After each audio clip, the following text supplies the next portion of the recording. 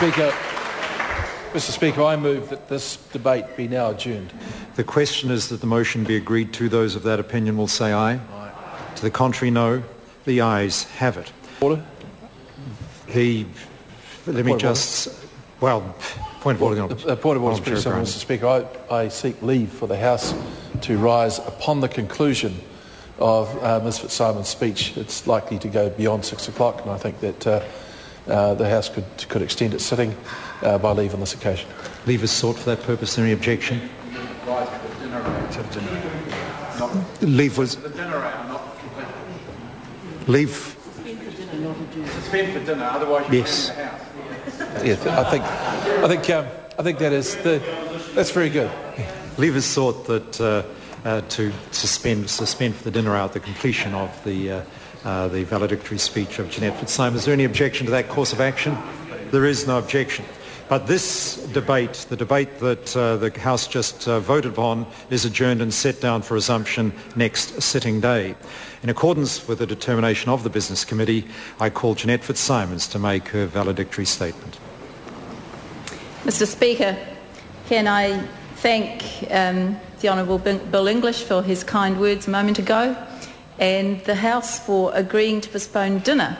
Unfortunately, as I didn't know the House was going to do that, I'm afraid I won't be speaking more than a minute or so past 6. So you can rest assured that dinner will still occur at a reasonable time.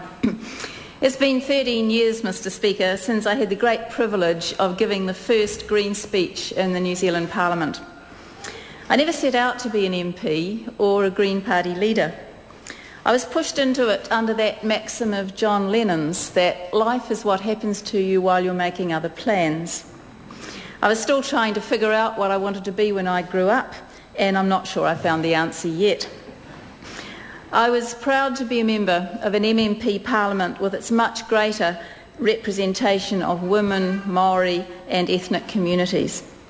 I am still proud to have led the party that pioneered several new constitutional relationships with successive governments and developed processes for the negotiations between parties which now ensure that governments have to think twice about policies and earn genuine majorities before they pass them. That's not the only change for the better that MMP has made, and I've been trying to think if there are any others from that 96 intake here tonight who experienced the bizarre orientation session where we were taught by Parliamentary Service how to pack a suitcase. This is the right size to fit in the overhead rack, and it has compartments to put our carefully ironed shirts on one side with pockets for the ties and the socks on the other. The large new intake of women fell about laughing, and I suspect it was the last year that that module was taught. It was the year that Winston Peters had kept the country waiting for 10 weeks before deciding which party to support, so there was no time for maiden speeches before Christmas. By the time February came, I was so impatient to get started that on my first day I leapt to my feet and blurted, "Supplementary Speaker, Mr. Question." Speaker Doug Kidd was kind enough not to laugh. There was also no time to wait for the niceties of a maiden speech before moving a resolution, supported 111 to 9, expressing the concern of the House about the nuclear waste ship that was passing through the Tasman Sea on that very day.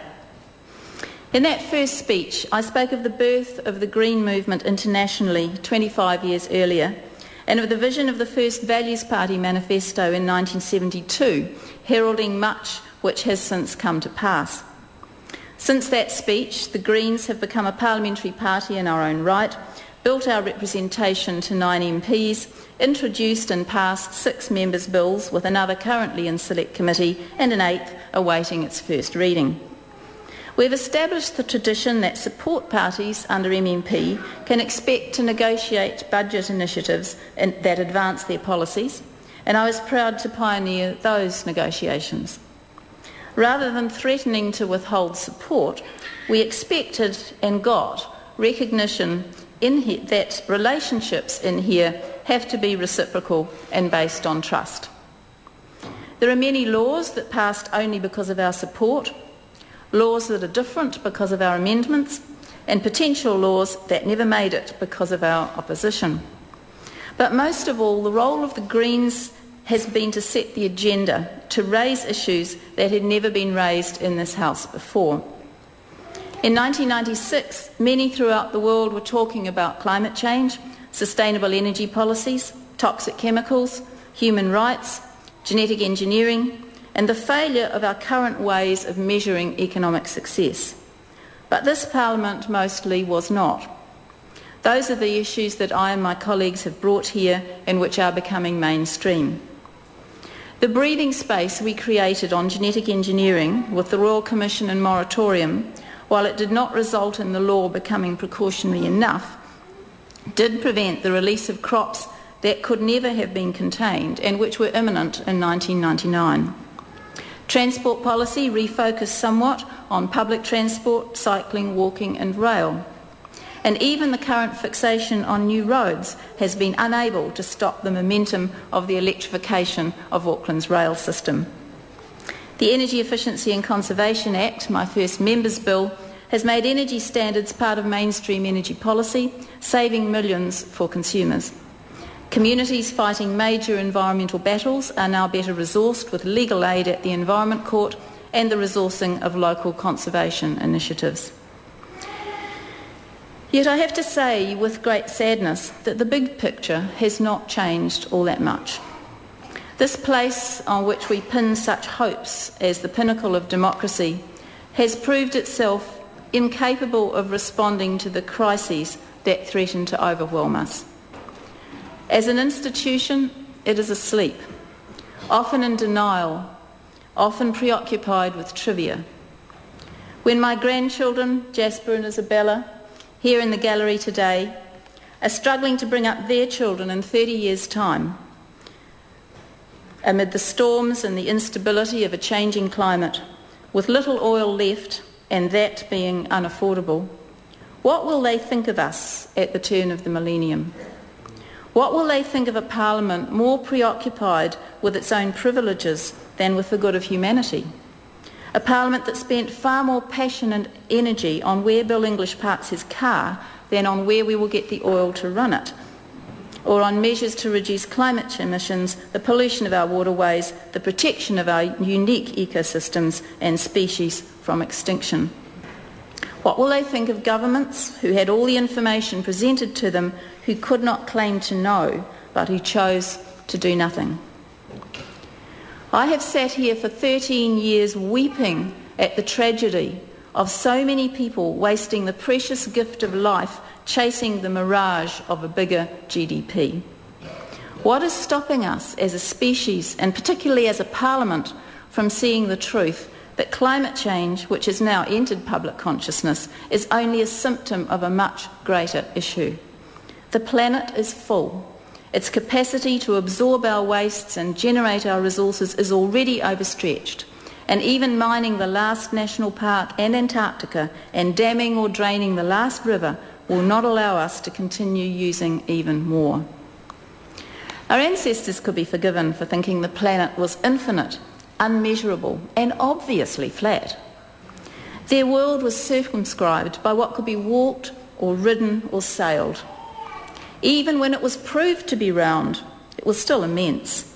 And round the world in 80 days was an amazing feat. Reducing 80 days to 2 still didn't change the deep-seated certainty that there can be no limits. Despite the images from space, economics still takes it as a given that we live in an infinitely elastic universe. For 30 years, there have been many studies of how economic growth does not improve human well-being, even for the poorest.